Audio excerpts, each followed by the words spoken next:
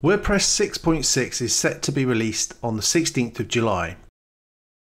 And one of the features in this release is the addition of negative margins. While this may seem like a subtle change, it promises to be incredibly useful. Previously, negative margins could only be applied through code, either in CSS or via the theme.json file in your theme. Now with the release of version 6.6, you can now set negative margins directly in the UI wherever margins are available or adjustable on a block. And some feedback suggests there may be issues with mobile responsiveness. While this may be true, I believe the current state of core development makes it robust enough for effective use in responsive design. So in this video, I'll demonstrate 4 techniques for using negative margins to enhance your designs. So let's dive in.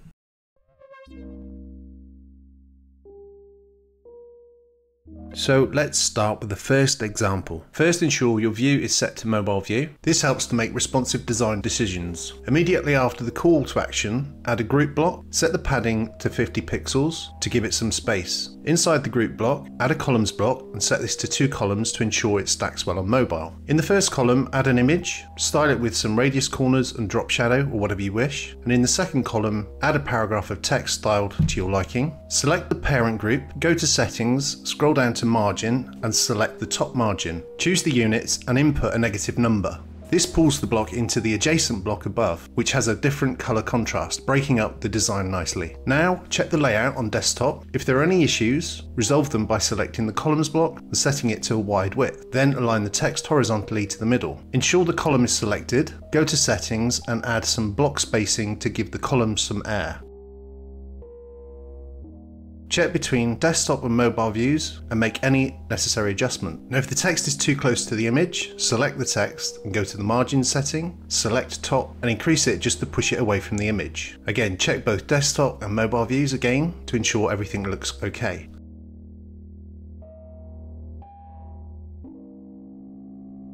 In the next example, we'll duplicate the block and swap the columns around.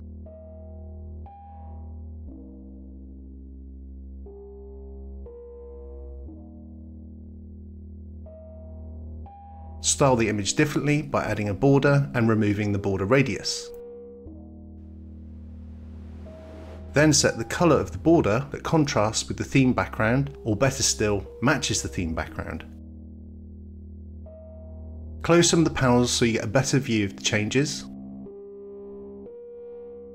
Check mobile and desktop views, ensuring the design is consistent and visually appealing.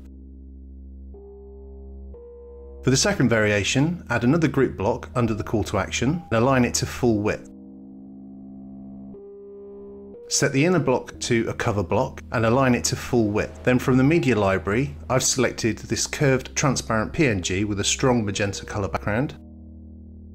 Inside the cover block, add a separator and set it to an arbitrary pixel height. Set the overlay opacity to 0. And reset the aspect ratio and margins to ensure the image fits the entire depth and width and removes any default setting.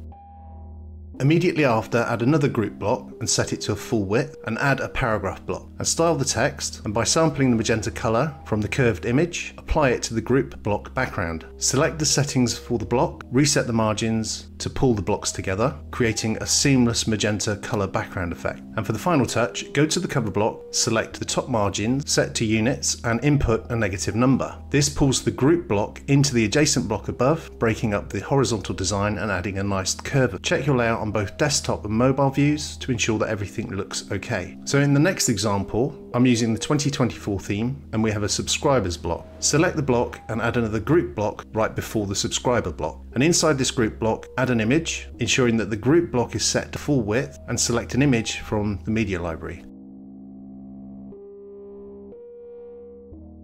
Set the image to full width, and with the subscribers block selected, go to settings. Select the top margin, set to units, and input a negative number. This again pulls the group block into the adjacent block, breaking up the horizontal design. So there you have it. There's 4 examples of using negative margins to enhance your designs. So I hope you've enjoyed this video. If you like what you see, do give it a thumbs up. If you have any questions, please leave them in the comments below. And if you haven't already, why not consider subscribing? So until next time, I'll see you in the next video. Thanks for watching.